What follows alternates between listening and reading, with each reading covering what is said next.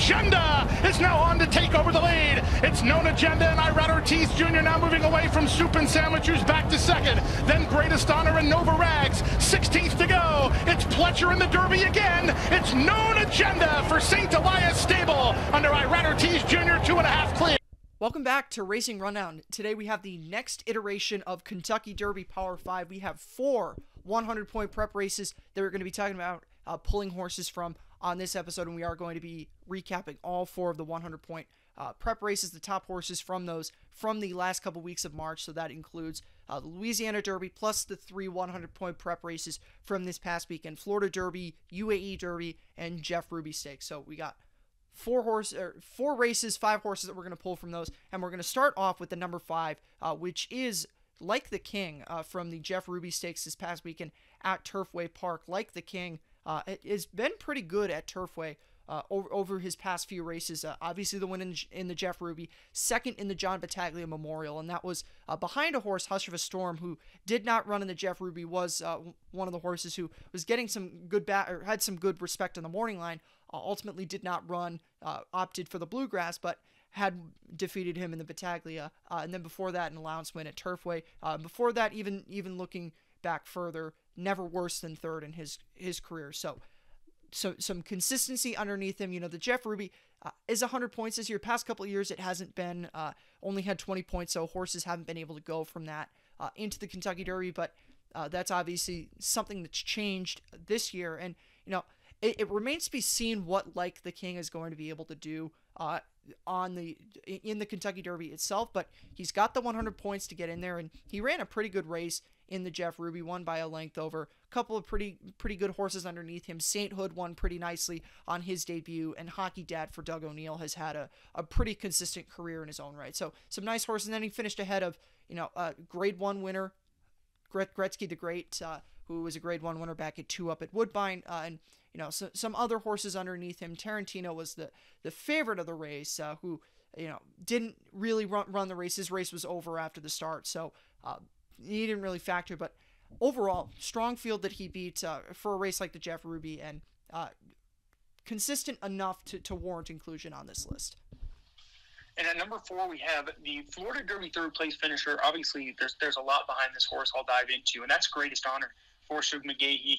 This is a horse who everybody's familiar with. We've had him really high on our overall rankings and the weekly rankings when we've covered his races in the Fountain of Youth and the Holy Bowl, which he won very impressively. Both of those starts down at Gulfstream, closing from well off the pace. And he had good paces to close into every time, which is probably why he was able to deliver such powerful performances in those starts. But obviously took a bit of a step back in the Florida Derby. But I think one thing that me, and I know Jack has kind of emphasized, is we don't think this is a breaking point for Greatest Honor. Sure, it wasn't.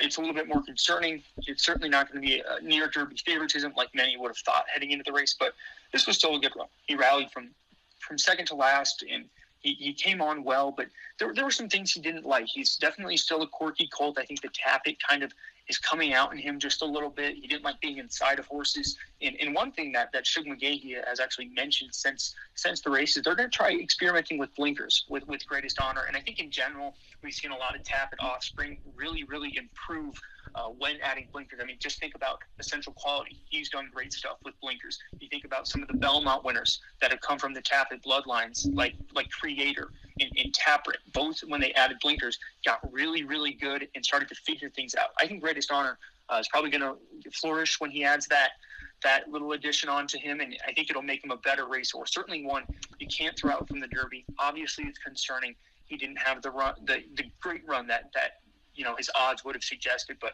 by no means is he a toss come Derby day. Especially, I think the biggest key with him is if there's a pace in front of him, he's going to be coming late. He's always going to be coming late, but the stronger the pace is on the lead, the more he's going to have to close into. So keep your eye on Greatest Honor. Third is obviously discouraging, but once again, not a complete toss-out. And now we're going to move on to the number 3 horse on this list, which is Rebels Romance, the UAE Derby winner from this past weekend. And, you know, it feels like, and Eric will definitely vouch for this, it feels like every single time there's a UAE Derby winner, we say that, you know, this is the horse that has the chance to win the Kentucky Derby. But, you know, looking back at the past couple years of the UAE Derby, The numbers certainly don't bear out that the UAE Derby winner does well in Kentucky. You can go back and look at some of the bad efforts that winners of that race have come to produce on Kentucky Derby Day. But if you look at the past couple of UAE Derby winners, and I'll take out 2019 because those were a couple of transplanted American horses that took advantage of a soft field. But 2018, Mendelssohn won this race very impressively, and then his race was over at the start in the Kentucky Derby. So if the disaster that happened with him and Magna Moon in 2018 doesn't happen, Mendelssohn runs a lot better. In 2017, Thunder Snow didn't run the Kentucky Derby, and Thunder Snow wound up being the best horse from that crop of the 2017 Kentucky Derby starters. So, it's not all doom and gloom for the UAE Derby. Yeah, the numbers say that it's not a elite Derby prep race, but you got to look a little bit deeper to find whether or not this actually bears that out. And I don't think it's fair to say that this is an automatic dismiss just because this horse won the UAE Derby. Now, talking about the actual horse himself, because I did do a little bit of defending of the race, Rebels Romance has been really good at Meydan. This is a horse who, even going back to some of his runs in the United Kingdom on the synthetic all-weather surface, good runs there, but, at Meydan, he's flourished. He won the 2,000 Guineas trial over there over a horse, Moeeb, who came back to win the 2,000 Guineas on that card in Meydan. So very nice effort over him, and then didn't run too bad in the Saudi Derby. I think a lot of people jumped off him after the Saudi Derby, and that track, it is not the easiest track to close into. And it's not like Rebels Romance was super far back, but it's not like he was up there toward the race. And you look at that day, it wasn't the easiest to close into, even though speed didn't really carry. It still was not the easiest track to close into. And at the end of the day, that was going a one-turn mile, and this was going a mile and 3/16 at a track that he'd already flourished at. So I think the distance definitely helped him out there. And it's not like this was a light field either. This was this isn't a group of world beaters, but Panadol had run some nice races at Meydan. The aforementioned Moeeb was also there, so he wasn't beating terrible horses. Also, the Saudi Derby winner, Pink Kamehameha, was there, and Soft Whisper, even though she didn't factor at all. So he beat a good group of horses.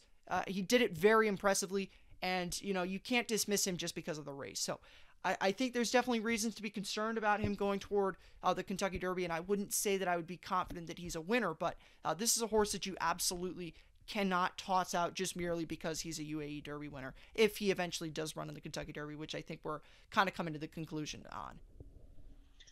Absolutely. And before I move on to number two, I do just want to say, I think, in my opinion, this was the best UAE Derby winner we've seen, minus Mendelssohn. Mendelssohn, of course, had his issues with the sloppy track on Derby Day. A fast track for Rebels Romance certainly puts him on a very level playing field. He's going to factor in well with the American horses should he make the trip.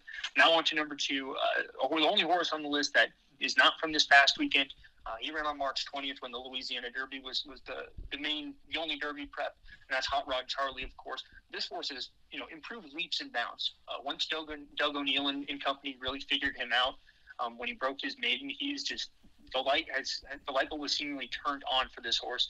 Obviously, that good second in the Breeders' Cup Juvenile, that really gritty third in the Bob Lewis, and then this one in the Louisiana Derby. Very, very professionally done. And I think the biggest part is the distance, 1 mile and 3/16 for him compared to most preps at 1 mile and an 1/8. That puts him at a huge advantage, especially since he was finishing very strongly, galloped out very nicely. It's clear the distance is not going to be a hindrance for him come Derby Day.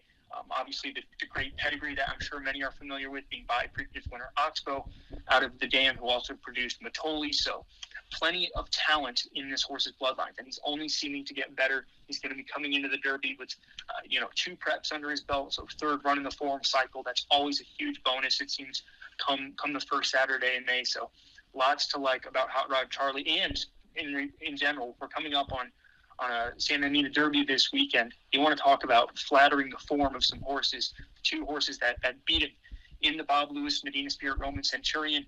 Both, they both came back to run fine races in the San Felipe, of course, but you got to think that they're in really good shape now with this win by Hot Rod Charlie come the Santa Anita Derby this weekend. And the number 1 horse on this list is obviously Known Agenda, the Florida Derby winner from this past weekend. And, looking at Known Agenda, this is a horse who was coming into his own for Todd Pletcher coming into this race.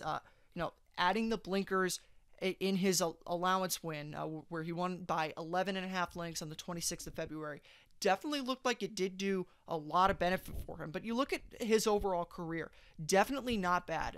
Second on debut to Highly Motivated, who was a black type winner, and then beat Greatest Honor in his maiden breaking effort, which is one of his better races as of late. Couple of questionable runs in the Remsen and the Sam Davis. Remsen was purely due to a track thing. He was beaten very handily in that race, but that was a track thing. Todd Pletcher talked about it. And then in the Sam Davis, he was just way too far back in that race. And it was also going a little bit shorter than I think he wanted to go. Last two races have been going 1 1/8 miles. He's done just fine doing that. Won, obviously, by 11.5 lengths. Already mentioned that in the allowance race. Beat a pretty good field in the Florida Derby. I don't want to say it's a really good field because there were some questionable horses underneath him, but talented horses that have shown some ability to win in the Florida Derby. Obviously, Greatest Honor, won the 2 local preps for the Florida Derby at Gulfstream, the Holy Bull and the Fountain of Youth. Spielberg had run some nice races for Bob Baffert. Collaborate was a horse who won in his maiden breaking effort by 12.5 lengths. So really, really good efforts for Known Agenda. And, like I mentioned, this was a horse who was coming into his own. Blinkers definitely helped. He's by Curlin, so all things suggested he's going to do even better once he gets out to even longer than this race. And, he's following the form of some of these Pletcher horses from the past that have, either been Derby winners or done big things. Rosso is one that comes to mind for me. He's going to remind a lot of people of Always Dreaming. I've seen those comparisons. And, even other Todd Pletcher Florida Derby winners from past years that didn't do too well in the Kentucky Derby, he's very similar to. So lots of positive things to say about Known Agenda. And, I think that this horse is absolutely one that has stamped himself on the Kentucky Derby trail and is one that a lot of people are going to be giving a lot of rightful consideration to on the first Saturday in May. And now, before we move on to the overall top 5, I do just want to turn it over to Eric for a second for a final look at last weekend's one of the last big pushes toward the Kentucky Derby. So Eric's going to talk a little bit about possible points outcomes for this week and beyond. Yeah, so quick recap of last week. Our top 5 looks like Hot Rod Charlie, Like the King, Known Agenda, Rebels for Romance. So your 400-point prep winners, and then at 5 you have Greatest Honor with 80. And as things stand with the 4 major prep 100-point preps left, the minimum is 20 points. That's with 20 Americans being in. This morning it was confirmed no Japanese horses are coming over.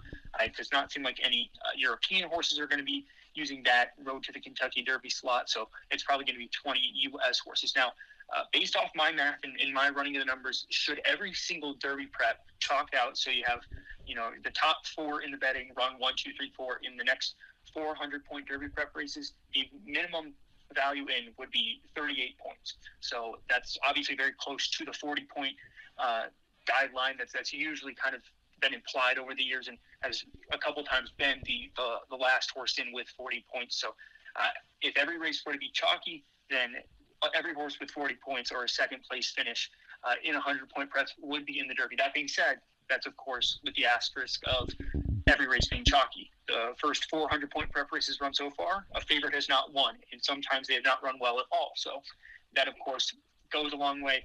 In general, Derby point system, the more long shots that win, the higher the point limit's going to be, or the higher the last horse in's point value is going to be. So the more upsets you see in these big races, the more horses that don't have at least 20 points right now, the less likely it is that a horse like Supin Sandwich or Sainthood, who were second in the Jeff Ruby and in the Florida Derby, are going to get in the Derby. And now we have one more thing that we have to take care of. That's the overall top 5 as of now, recording today on March 29th, 2021.